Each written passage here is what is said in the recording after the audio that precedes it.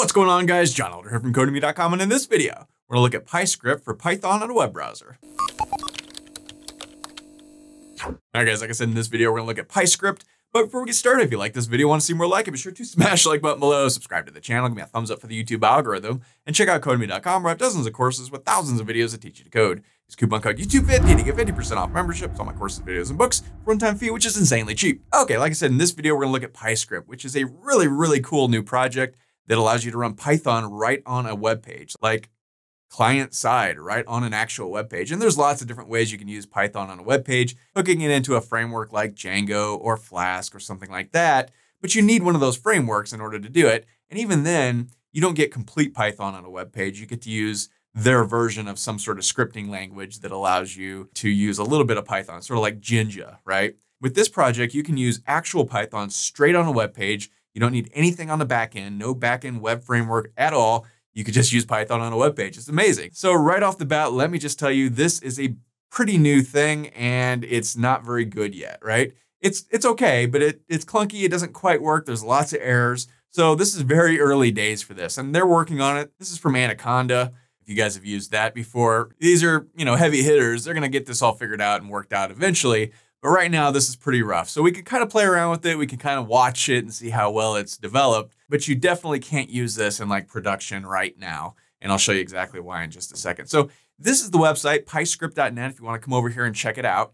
And there's two different ways to use it, but not really. As of this morning, there's only one way to use it. So I'll tell you about that in just a second. So what we want to do is just copy this bit of code onto a web page, and then you can just start using this thing. So let's go ahead and do that. So let's head over to our code. I'm using the Sublime Text Editor, and I've just got a file. I'm calling it index.html, and I saved it into a directory called PYS, short for PyScript. It doesn't matter. Save it anywhere you want on your computer, right?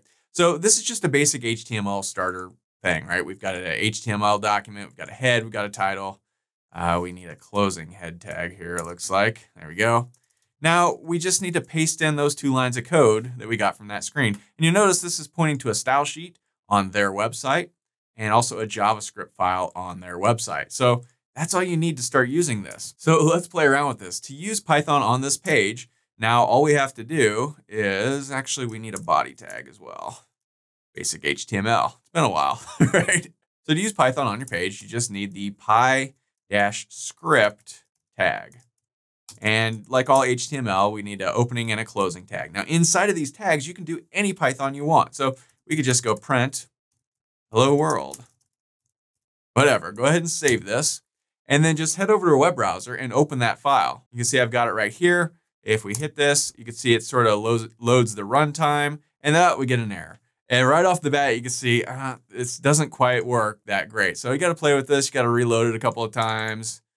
I don't know. Sometimes that works. Sometimes if you come up here and just sort of run it like that, nope, that's no good. Hit shift reload, maybe that'll do it. And then finally, boom, it does work. And we see hello world, right? So that's the problem with this. Sometimes it works, sometimes it doesn't. And you might be thinking, well, okay, we're using it from their sort of CDN. Maybe there's some lag time or something. Maybe if we installed it on our own computer, we wouldn't have that problem.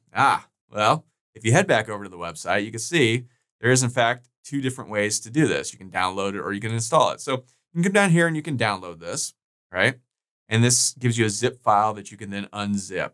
And then you add these two lines of code, which are basically the same lines, but they're pointing to PyScript.css and PyScript.js that assumably you would have just downloaded and installed right here. The problem is, if we pull this up, I did that, I installed it, I unzipped it, and here it is.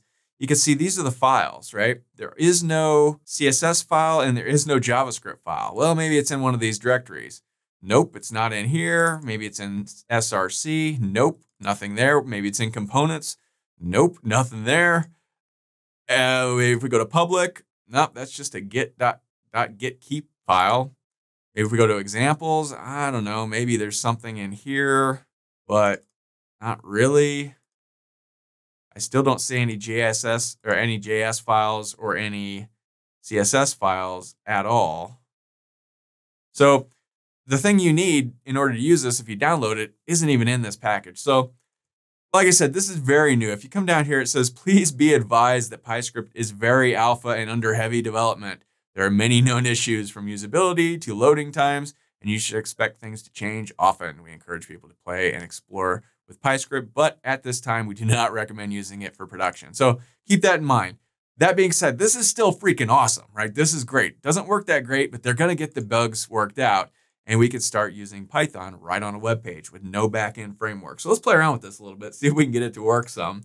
You could do anything up here. We could create, my_num, set it equal to 41, turn this into an F string, come back over here, type in my_num, save this, and this should work. And I should mention very quickly, if you're not super strong in Python right now, but you would like to be, check out my new book, Intro to Python Programming. You can see we've got the paperback or the hardcover or also the Kindle version at Amazon. I'll also put a link in the description of this video if you want the PDF version for $9. And I think it's like 27 for the paperback and 30 something for the hardback, and I don't know, 15 for the Kindle. I don't know, whatever it is. Check it out on Amazon. But if you want the PDF version, you can get it for $9 with the link in the description. When you buy the book, you also get a free membership to Codemy.com that has access to my Python Programming for Everyone course, which is a bunch of videos that cover most of the stuff that's in this book. So if you want it in video form, you can follow along on the website, or you could just use the book, whichever you prefer. But check that out if your Python skills need a little work.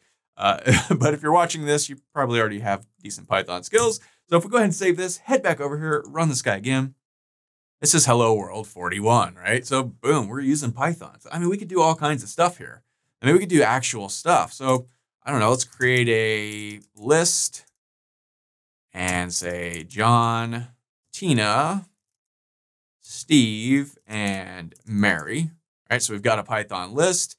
We can come down here and, do for loops or something. For name in names, print name. Whatever. Save this, come back over here. Hit reload. And we get an error. And we get an actual error. So line 5, we messed up, right? So very cool. Even when you mess up, we have name here. That should be name. So if we go ahead and save this, head back over here, hit reload. Now, boom, John, Tina, Steve, and Mary are all printed one at a time on each line as we would expect. So we could do logic, right? We could go if names, the 0th name equals John, then we can print, let's do an F string, hello, John. Else we could print, and let's also do an F string, hello, whoever the name is, name's 0, right? Go ahead and save this. It's a little weird because we don't get any color changes as if this were Python, because this is an HTML file in Sublime, so that's a little off-putting, but whatever. Hit reload, and we see there it says, hello, John. If we come back over here, change this to Tim, now this is no longer true, so it should print out hello, Tim. If we save this, head back over here, hit reload, it says hello, Tim. And you didn't see it that time because I edited it out, but I had to hit reload like 15 times to get it to work this time. So it's very clunky, right? But still very, very exciting, because when they get this sorted out, this is going to be awesome. Just running Python straight from a web page, no backend framework that you have to load at all. That's going to be awesome. Like, what are we going to be able to do with that? All kinds of crazy cool stuff, and very cool. So check it out, PyScript.net. There's some documentation. If you click here, you can click here on how to use PyScript. This goes to GitHub. It's github.com/PyScript/PyScript/blob/main/getting-started, all capitals. But you can check that out. There's all kinds of examples in there that you can play around with right in there. But also if you download it, like I did earlier, like I showed you here, you go into the PyScripts example folder, and there's all kinds of different examples you can play around with. So, oh, there's the JS file right there. Still no PyScript.js file though. So weird, right? Whatever. But keep an eye on this. This is very cool. And yeah, I'll report back as soon as they get this ironed out a little better, as soon as it starts to work a little bit better, and we'll start to actually use it. And I'll do a bunch of videos on all the cool stuff we can do with it. But until then, we're just going to sort of keep an eye on it And that's fun. So that's all for this video. If you liked, be sure to smash the like button below, subscribe to the channel, give me a thumbs up for the YouTube algorithm, and check out Codemy.com where you can use coupon code YouTube50 to get 50% off membership. That's access to all my courses, over 50 courses, thousands of videos, and PDFs of all my best-selling coding books. Join over 150,000 students learning to code just like you. My name is John Elder from Codemy.com, and I'll see you in the next video.